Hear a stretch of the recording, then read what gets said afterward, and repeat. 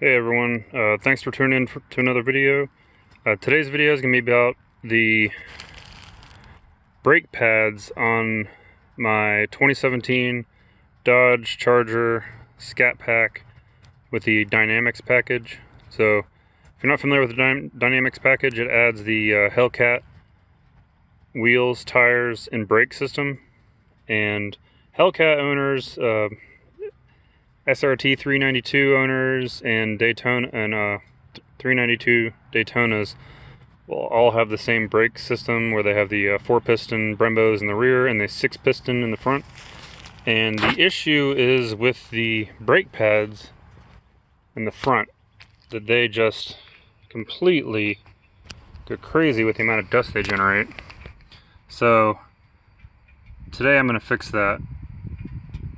And I'm going to fix that by using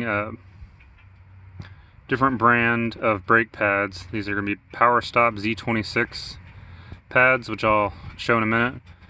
But I'm only going to be replacing the front. The rear's not really a problem. But let me just give you an idea of what is going on here. So, the car was washed less than a week ago. 6 days ago, and only daily driven. Haven't done anything crazy or harsh, but I mean, look at that. That's crazy. And I mean, really, it looks like that after just a day or two. So I literally could be cleaning my wheels every day. At least the fronts. So I'm going to replace the pads, which will hopefully take care of that problem. Just to give you an idea what the rears are like, they're not nearly as bad. There is some dust here. Well, actually that does look pretty significant as well. But anyway, in today's video we're only going to be replacing the fronts. So, alright, I'm going to go ahead and get started and show you everything what you need to do to get the job done right. Okay, so here we are. The first thing I'm going to do is just rinse off the wheels and brakes real quick, just to show you how much comes off just with a little bit of water. See that's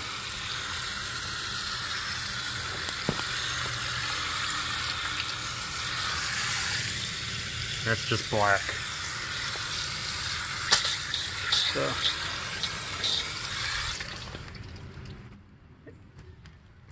pretty shocking the first time I did that. I've actually had a big dark spot on my driveway where I routinely wash my car just from all the brake dust settling there. So, alright, now that I've got the both wheels hosed off, I'm going to pull the car in the garage and get it up on jack stands. Okay, now that the car is jacked up, secured on jack stands, and also I get the floor jack still giving it pressure as well to keep me safe. So don't do this without jack stands. I mean, you shouldn't be under the car too much, but just in case they fail, because they can, you do not want to be in that position. So the first thing, obviously, if this is news to you, stop what you're doing right now and go have a professional do this. But you're going to need to take off the wheels. So I got a 22mm socket here with like a nylon wrapping around it to keep my wheels safe. So I'm going to go ahead and take the lug nuts off in a star pattern with my DeWalt impact wrench.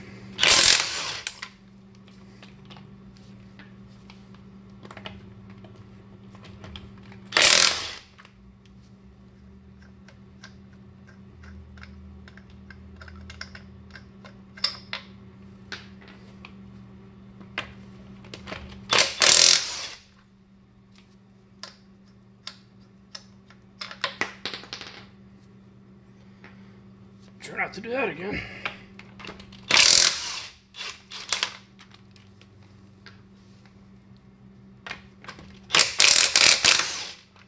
If you don't have an impact wrench, which up until a few months ago I did not have one, you're missing out. These things are awesome.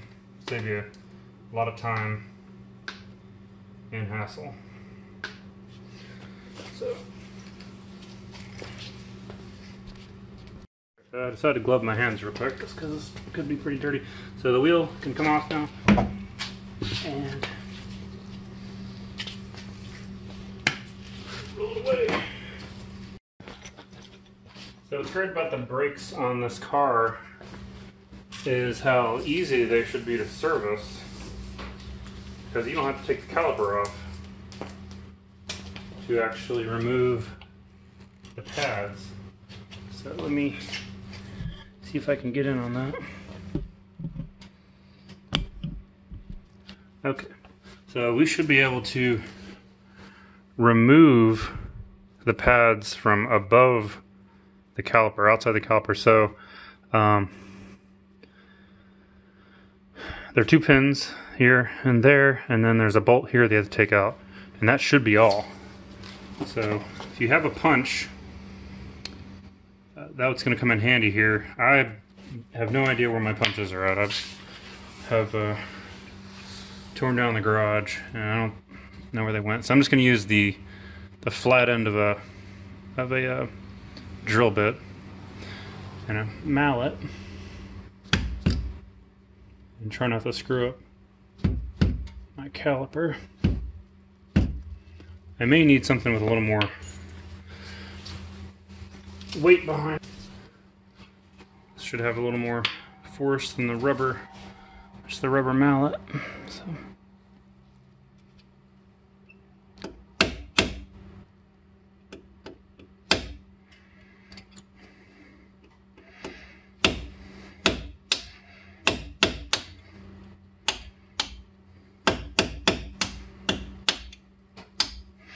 Gotta be honest with you, this is very frightening. It is moving, so that's good.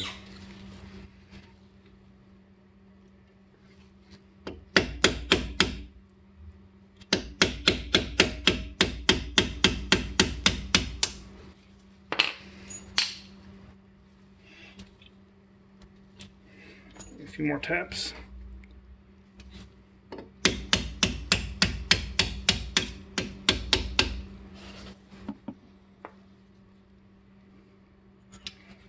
Alright, I'm going to go ahead and start knocking out the bottom one, see if maybe that'll help. And that is coming right out.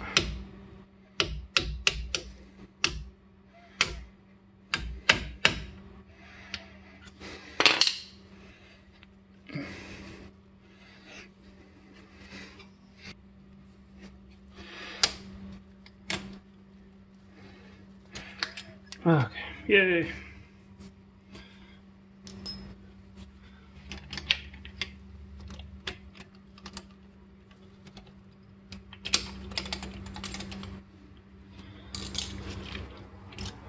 Okay, I knew we could do it. Alright, so the pins are out, and now I'll need a 13 millimeter.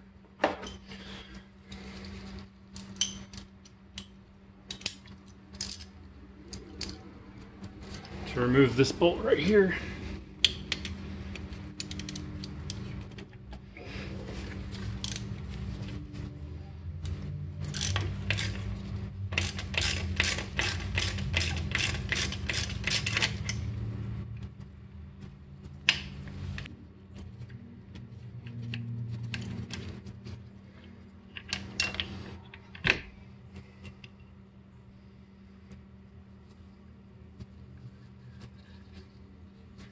Okay,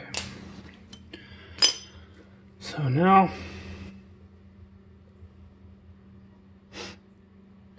going to try to make sure the pads are separated as they can be, or pushed back in as much as they can be by hand into the piston. Push the pistons back so I can fit the new pads in.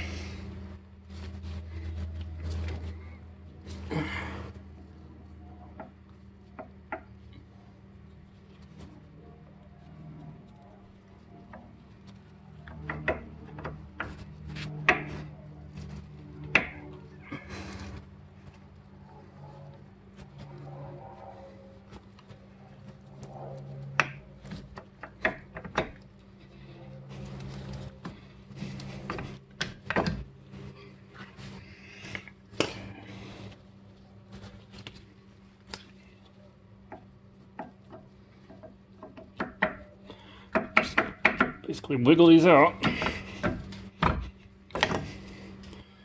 And got them. Okay, so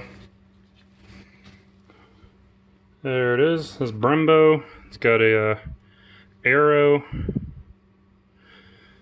and there's plenty of pad life left. What I'm going to end up doing is using these pads on like track days. I don't mean the drag strip. I mean more like a autocross or road course type of situation, which might be hilarious in itself because the car's huge and is really not gonna flourish in that condition, but I'll probably give it a shot anyway. I think it'll be fun. Okay, so before I do anything else, I'm gonna go ahead and give it a quick little spray down with some brake cleaner.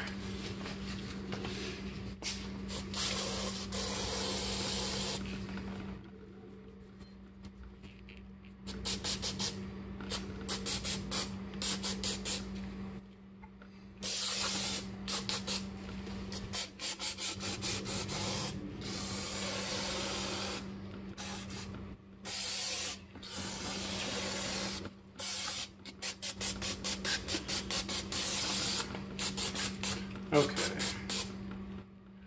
should be good. Alright, so let's look at the pads that came in the box. Well, first of all, let me just show you everything that's in the box.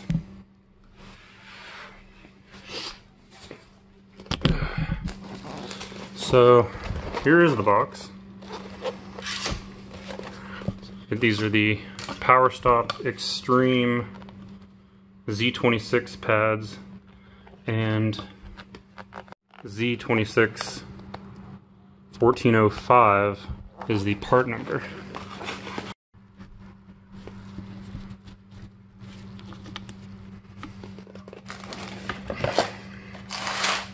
Alright, so first thing you see when you open the box is you've got new pins. You've got new, well, I don't know, call those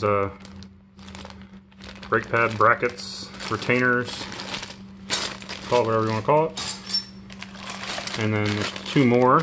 So there's 4 pins in this bag and 2 retainers. And then there's 2 more on this side. So what's up with that? I'm not sure why they're so many, because these are just for the front brakes, so you just need 2 of these, you'd think. I'll take a look at them. And then, of course, you get your 4 brake pads. So let's and then there's also a little baggie of brake lubricant.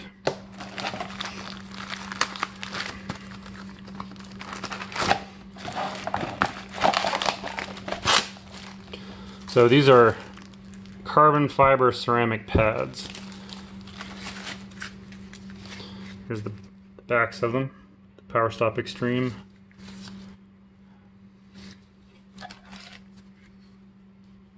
Okay, let me try to figure out. I'm sure that orientation matters, so let's see what we got. Oops.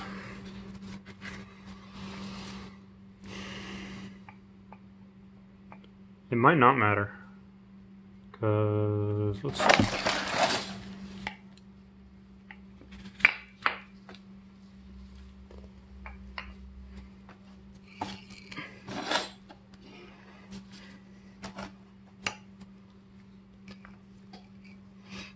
Unless I'm seeing things or not seeing things, they look exactly the same, which I guess makes sense because these have arrows pointing in different directions, but other than that, they look the same as well.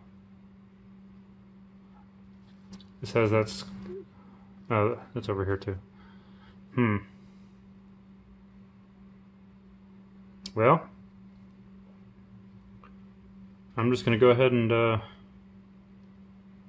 put them in. Then I don't really see any difference. Comment if I make a mistake if anyone's ever done this before. So, difference in the pads, there's like 2 slots, vertical slots on the Brembo pad, and just kind of one in the middle on the power stop.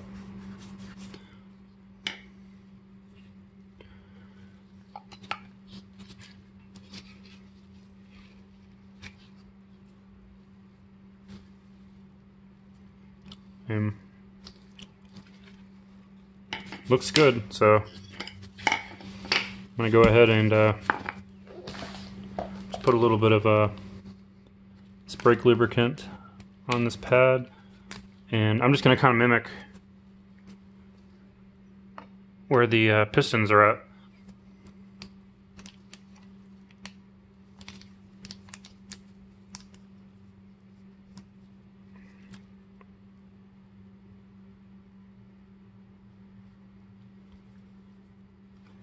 Apparently this, whatever I did there, didn't open it good enough. Screw it. Okay, I have brake caliper lube already at my house, so I'm just not even gonna mess around with that. So, got the got that on 2 or 1 of them. Just put some on this one over here. Over here.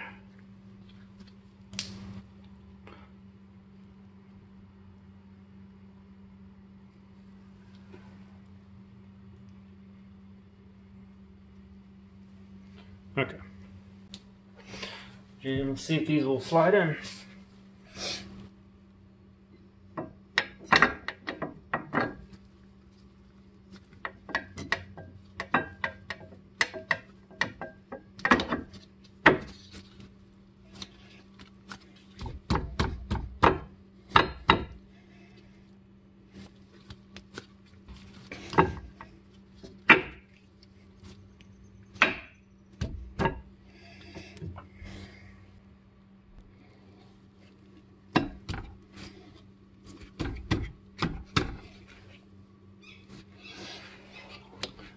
Might not be the best.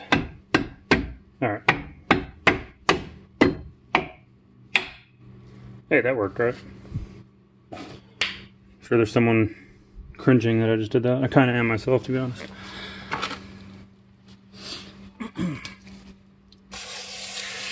Alright, I'm just gonna clean this bolt down real quick.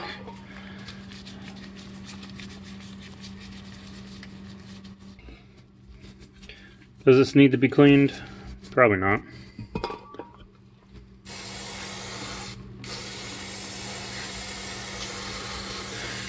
Brake parts are dirty, so what's gonna happen? It's just gonna get dirty again, right? The next thing, let's put that bracket back on, but to remember that the kit came with some, so let me see what we got.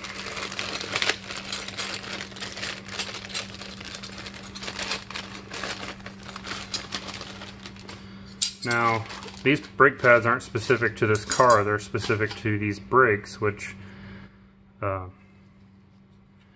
is found on more than just this car. So, I found one.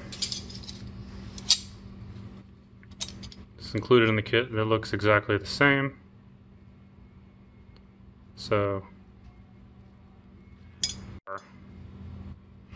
but I'll just go ahead and put this one on. Alright, I'm going to go ahead and reassemble. Try to go just in reverse order. I'm going to start from the bottom, put that pin in through this spring, push in a little bit. Now it's just hanging there. Let me see if I can drive it in with this rubber mallet, or if I'm going to need to go something a little more heavy duty.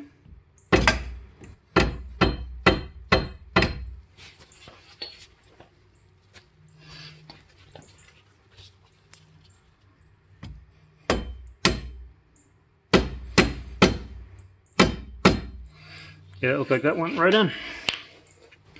So now I'm going to go ahead and put this big piece right here And thinking about putting a little bit of Loctite on this. I'm not 100% sure what the torque spec is. So let me just put a little, just a little drop. Okay. Got just the smallest amount that I could get on there. Not even sure if that's gonna really do anything. Go ahead and get this put in.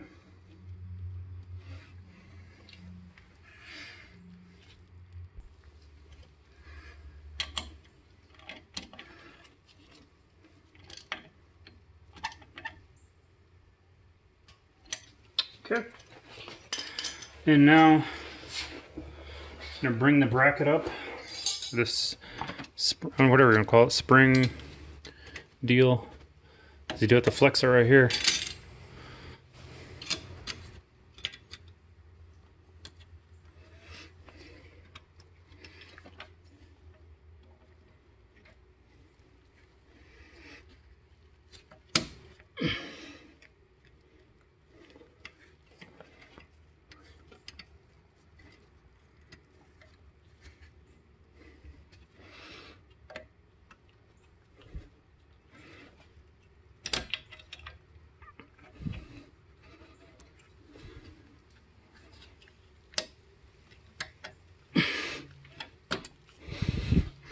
Okay, we got it started.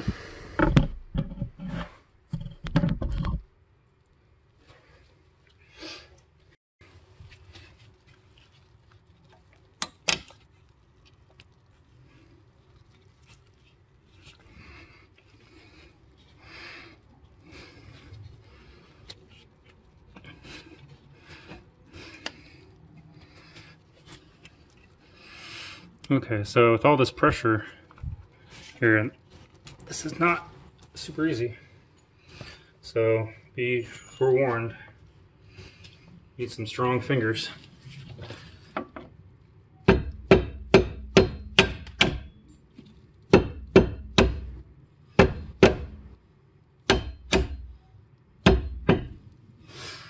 Okay, need to drive it in just a little bit more.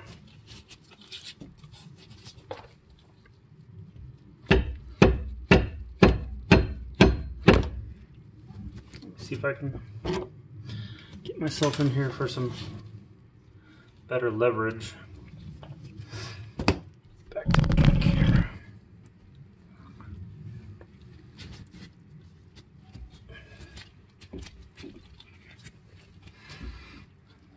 Not a lot of power I can generate from this angle.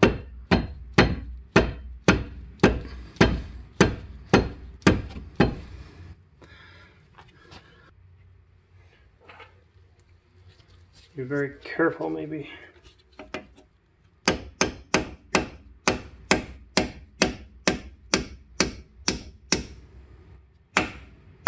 There we go.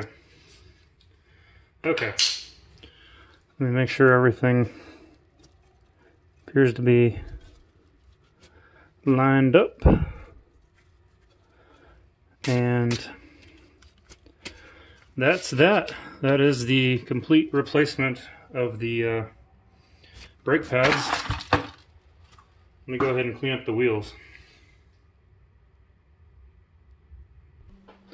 Okay, and like magic, I've got a mostly clean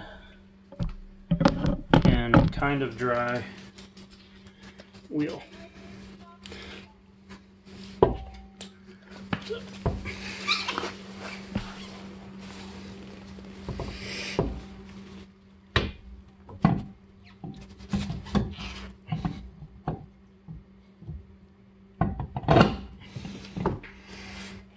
Okay, so not a bad idea to get these started by hand, just so you don't cross thread anything.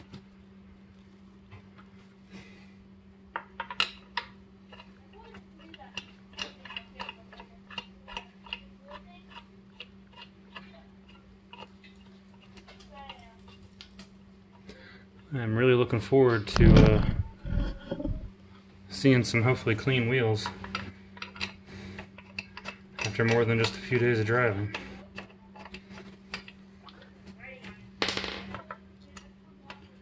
I did do a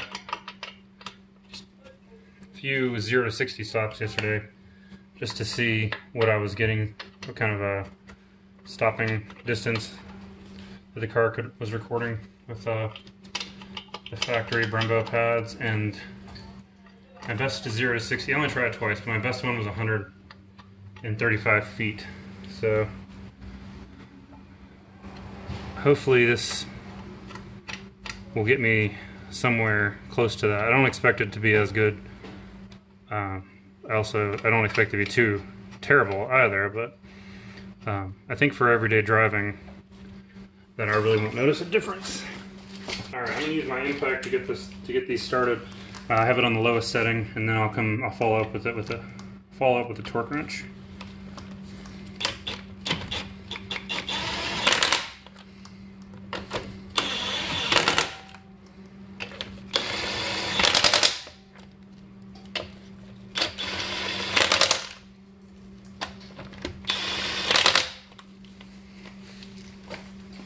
Okay, the last step in this install is just to torque down the lug nuts to 110 foot-pounds in a star pattern.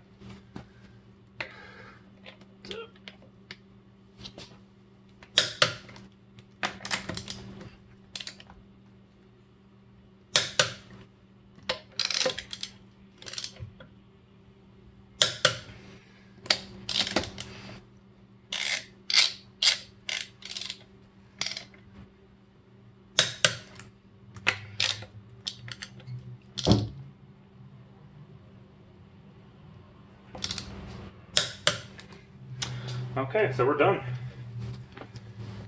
PowerStop's website gives you braking instructions, and they go as what they say you're supposed to do is from 40 miles an hour, brake rapidly from 40 to 10 miles an hour without coming to a complete stop 5 times in a row,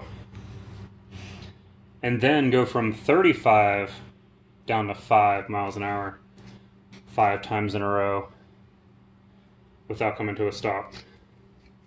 They say if you have to come to a stop, put the car in neutral or just something where the brake pads aren't being pressed onto the rotor, and then drive it around after that normally for at least 5 minutes without trying to use the brakes all that often. Then after that, it says you can drive normally. So that is that's the install. Not too bad. Thanks for watching. Please hit that subscribe button, and we'll catch you in the next video.